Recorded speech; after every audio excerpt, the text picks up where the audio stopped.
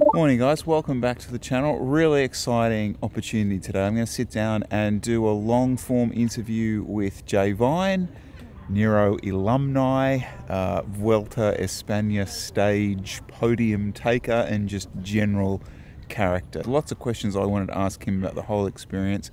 What I'll do is I'll put some chapter markers down the bottom, so if you want to skip to one of the topics that we talk about, feel free to do that.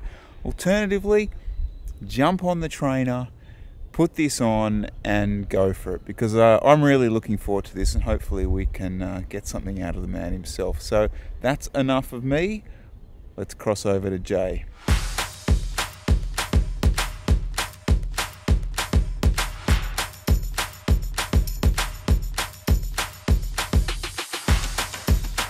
Should we pick up where we left off a few months ago? Yeah, sure. State your name. Name is Jay Vine. Current shoe size. Current shoe size, 46 wide in the Shimanos. Threshold. Depending on the test, 430. Current Netflix series that you are streaming. Ooh, it's not a Netflix series, but it's what's it called? The soccer player, the soccer... Oh, Ted Lasso. Ted Lasso, yeah. Yes, yeah. Yes, nice. Yeah. Second season? Second season, yeah. We love that show. It's just such a good feel-good show. Yeah, look, I got a couple of questions, and look, this is meant to just be a bit more of a chat, but it's kind of the boring stuff that interests me a bit. It was only December last year, and we were sitting around at Tweed killing time, watching rubbish on Netflix, wondering, I wonder what happens, like, when you're on tour at Grand Tours.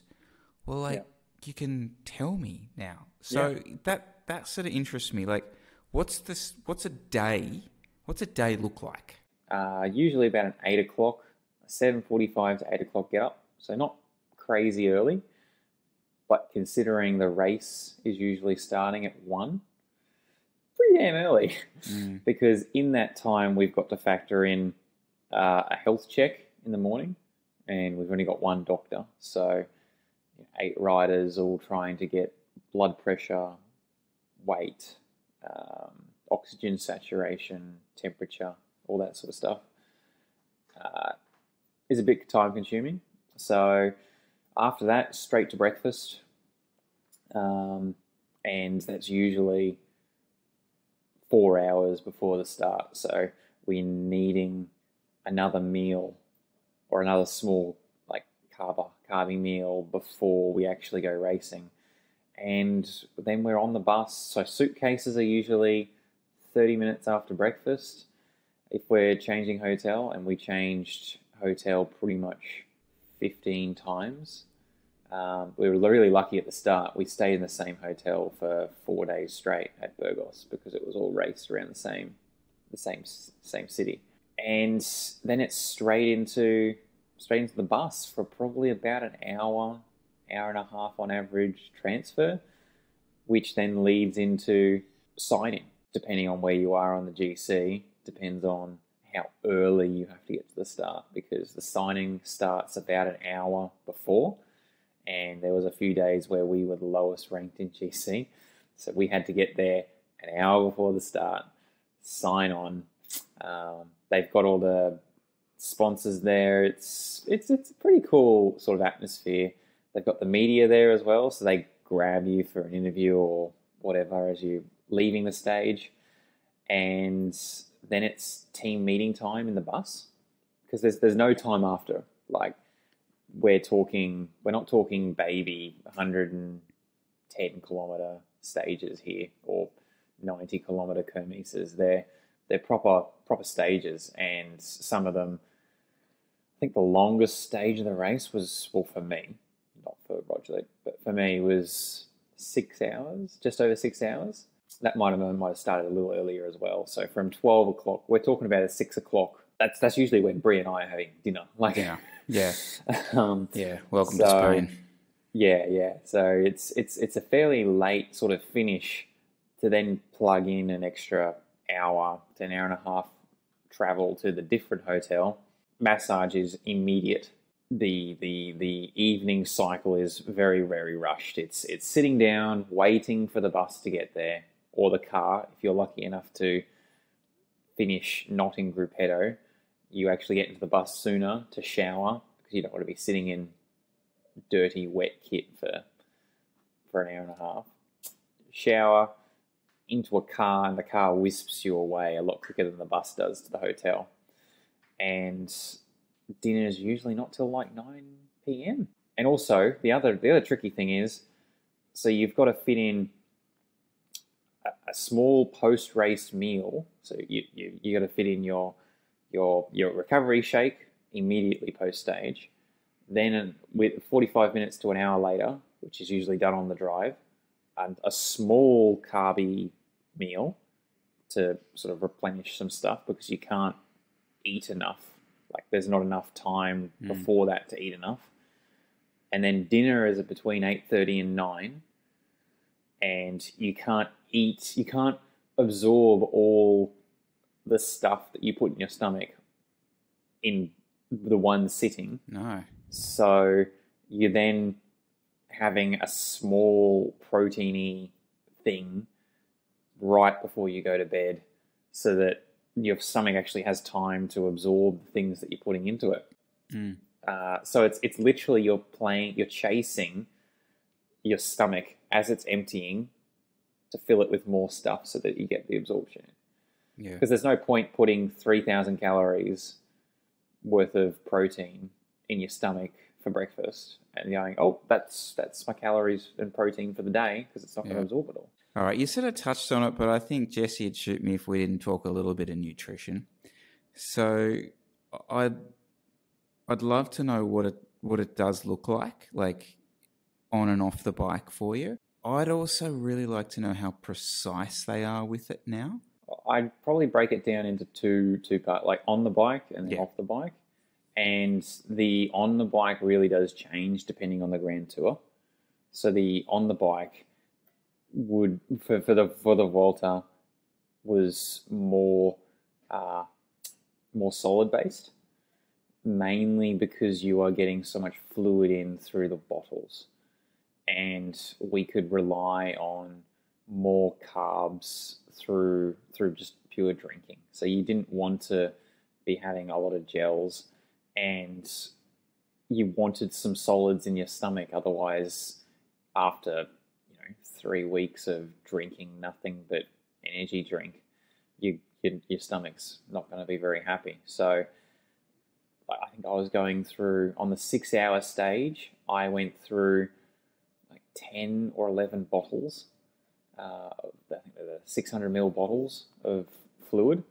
And I think there was probably an even split, 5 carbohydrate bottles, 5 bottles of just plain water, because it's that's a phenomenal amount of liquid that you're drinking, nearly 5 liters, and then still rocking up on the bus 2 kilos lighter than what we left at. That then dictates how much electrolytes you need to drink post-stage as well.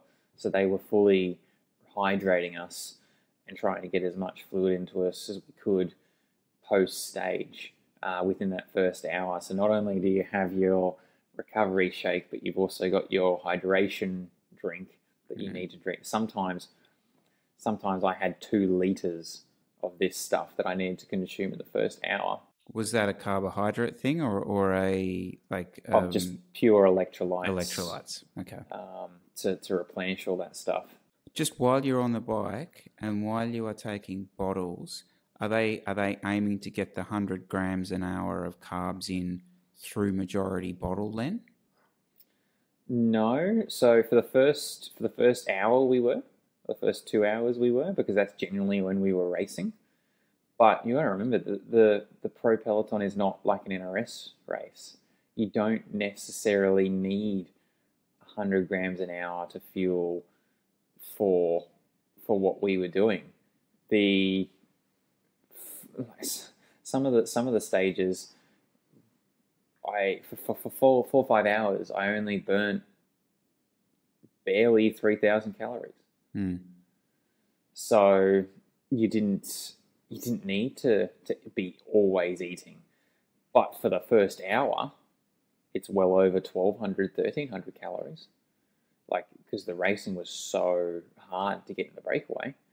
And yeah, in that, we basically aim for 80 to 85 for a non-working day. The full 100 if you were planning on going and doing a hard race. So for Jasper, if he was sprinting or if I was going in the breakaway, that's basically what we aim for.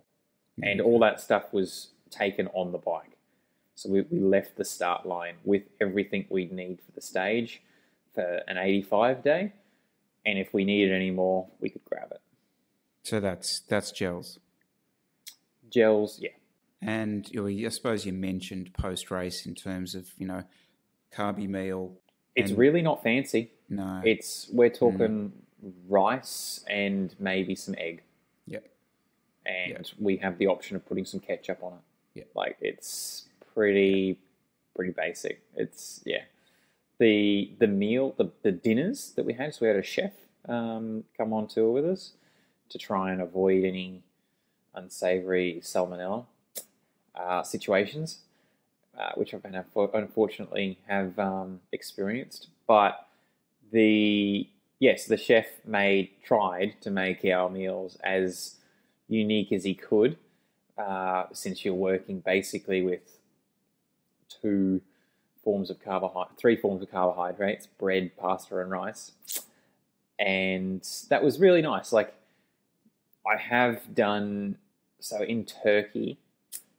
They basically, the buffets essentially just served us rice and pasta with a curry and a tomato sauce. 3 weeks. Never done anything like that. I'm interested about the fatigue of it. And because I kind of spoke to you a little bit during it, and you were like, oh, I'm not feeling that good today.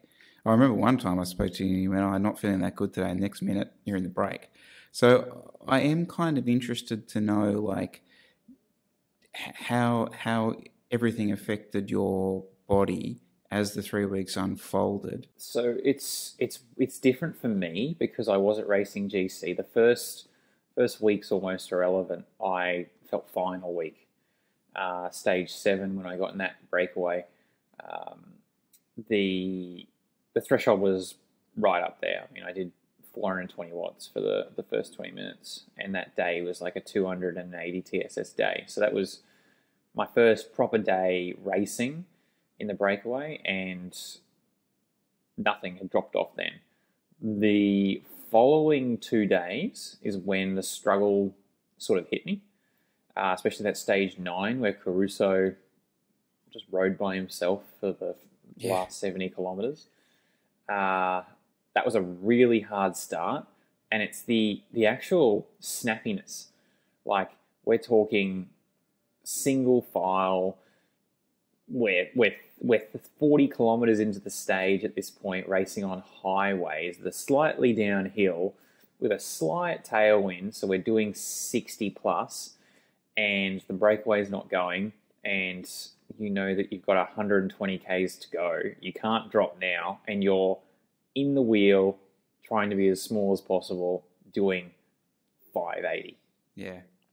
Just to hold the wheel. Yeah. And then the pace lifts off just ever so slightly, and you're down to 450, and you get that burn through the legs. That is what kills you the most. Yeah. For me personally, I found it quite more than comfortable that once I was dropped, doing 330 up the climbs for hours, not an issue. And that sort of theme continued on after I do a really hard effort the day before. The next day was pretty much a write-off. Yeah, okay. The numbers all came back for those days that I went all out, but the next day was pretty much a write-off, except for the time trial. All I can say is I probably didn't go super high in the zones, so it probably didn't give me that burning feeling. It was sort of a threshold effort. Yep. and the day after the second rest day. That second rest day ruined me, and I've never felt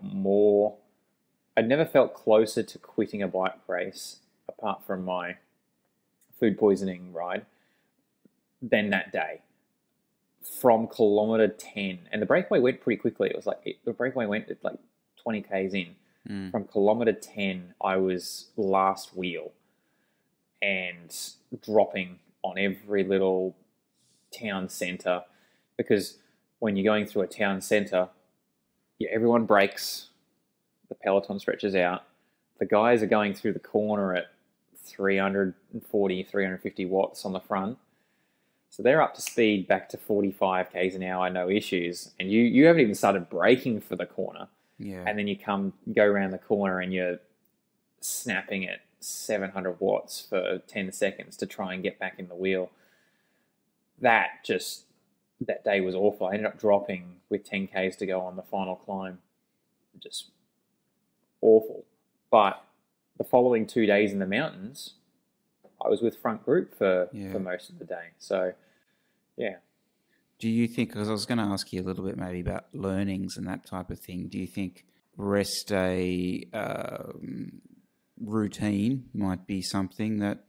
Absolutely. So for me personally, if it's going to be a hard day like that with lots of really sharp surges, I need to be doing efforts during my rest day. Any other obvious learnings, do you think, that you'd take away from it? The funny thing that I noticed, like, obviously you need to try and save as much energy as you can, right? That's the whole idea of a Grand Tour. You're not putting yourself in the wind unless you absolutely have to. And I noticed at the start of the race, all the GC guys would go to the bathroom by themselves, like with teammates around them, but they generally pull over. Towards the end of the race, so the final week and possibly even most of the second week, wouldn't even leave the front 30 of the bunch. They'd pull over to the side and they'd get pushed along to go to the bathroom. That back 100 riders, I'm not going anywhere near them. Everything is delivered to them personally.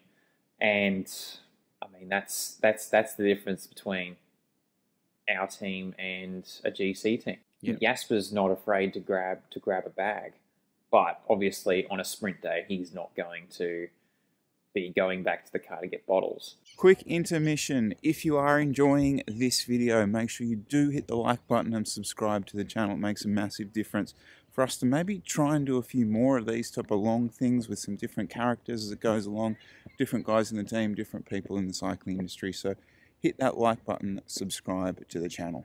All right, quickly, let's talk tech. So obviously you're on the Canyon rigs. Very nice, beautiful bikes. Did you ever find yourself looking at, obviously they're #1, sponsor approved, etc.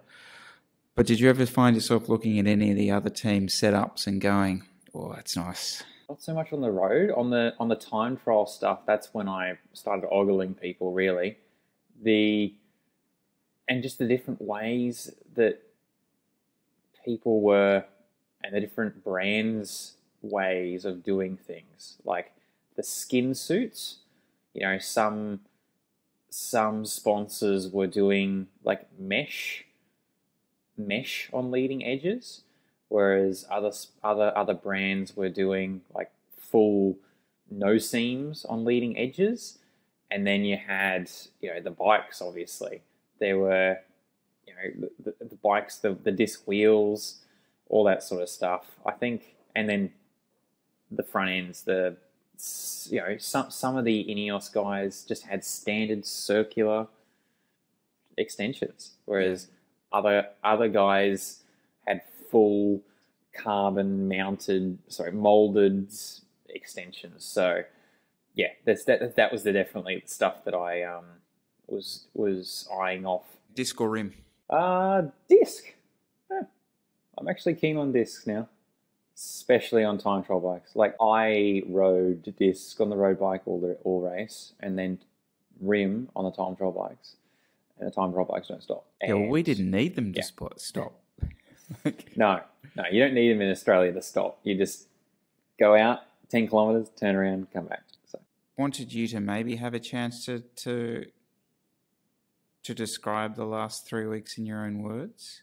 People jumping to conclusions, forming opinions about you who don't know you. It seemed very strange. So I just kind of, thought maybe... Yeah, I guess the last 3 weeks is definitely the hardest thing I've ever done on a bike.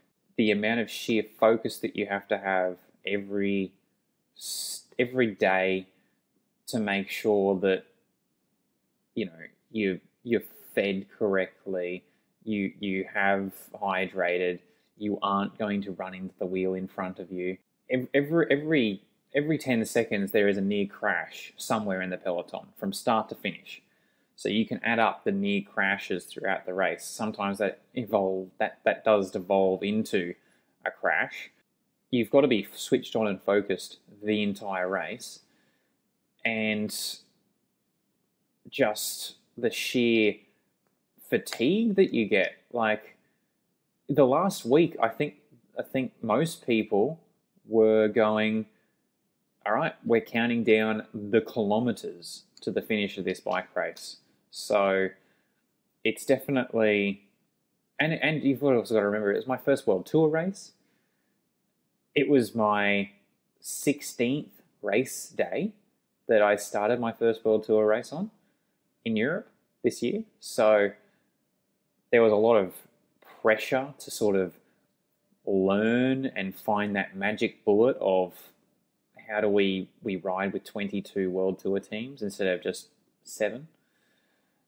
And I'm going to finish it off with, it was the funnest time I've ever had in a bike race. Like, some of the best moments were the days where I was riding with Jasper in GROUPSET, and it was my job to get him from dropped to the finish in the time limit. Like, Yeah, that's cool. That just, I felt so proud to have this guy that's won 2 stages, you know, who's been professional for 4 years now, who's done so much more, but it was my job to get him to that. That was a very proud moment of mine. Yeah. Did you find the noise outside the race, was that fatiguing as well? Like, how did you kind of cope with that, I suppose? Were you able to shut it out? Yeah, the hard thing for me was saying the same thing 4 times a day. Like, some of those days, like I call Bre every day and explain what had happened and how I was feeling. Then it was my social media post. Then it was the catch-ups with Matt. Then it was the GCN videos that I did for their show. And then not every day, but some days in the morning after sign-on, I'd have to say it another 2 times to 2 different media organizations. The noise from the outside of the race, I'm not going to say I did, but I probably did more media than outside the GC guys than most other riders in the race. But it was nice to, like, some of the riders didn't have a clue who I was.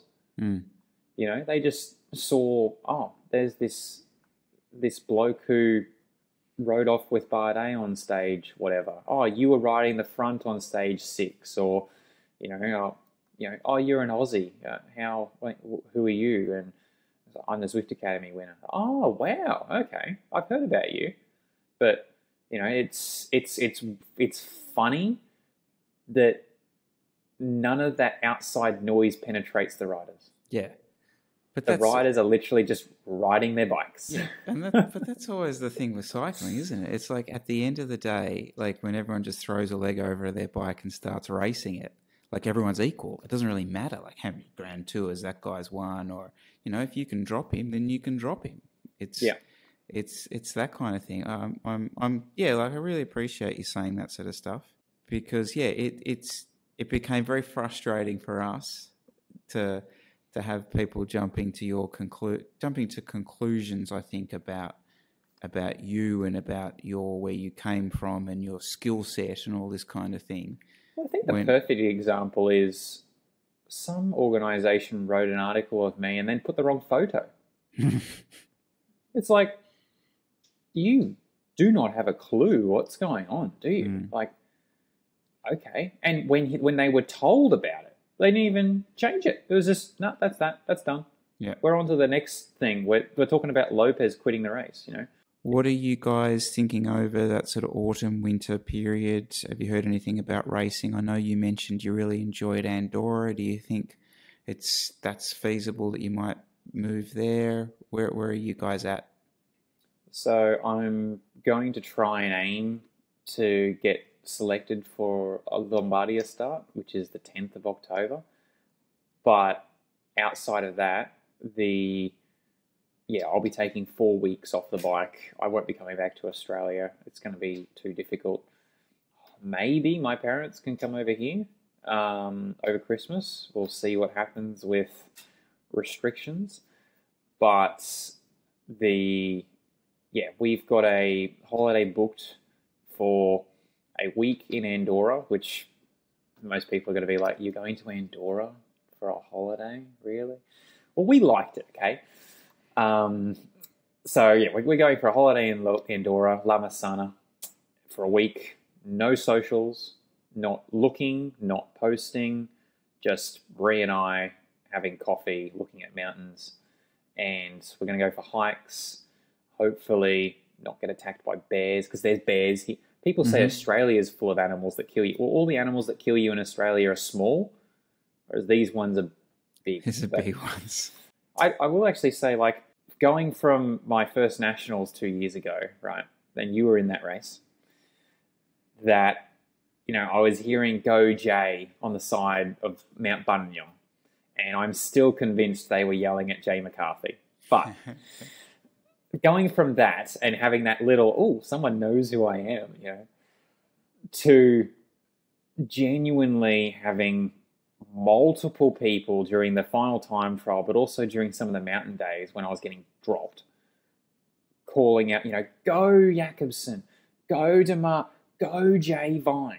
And it's Jay Vine. It's not just the one name, it's both names, obviously. Pretty awesome. And then to have that sign put up on the side of the road of Get Wrecked Jay, that was just some little thing that Bre and I did back in Australia, and to have that come up, that was pretty special.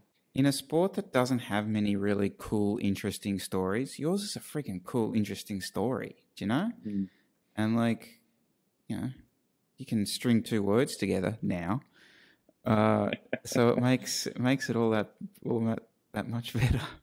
Yeah. I don't know where would I have learnt the skills to be able to talk on camera. Don't know.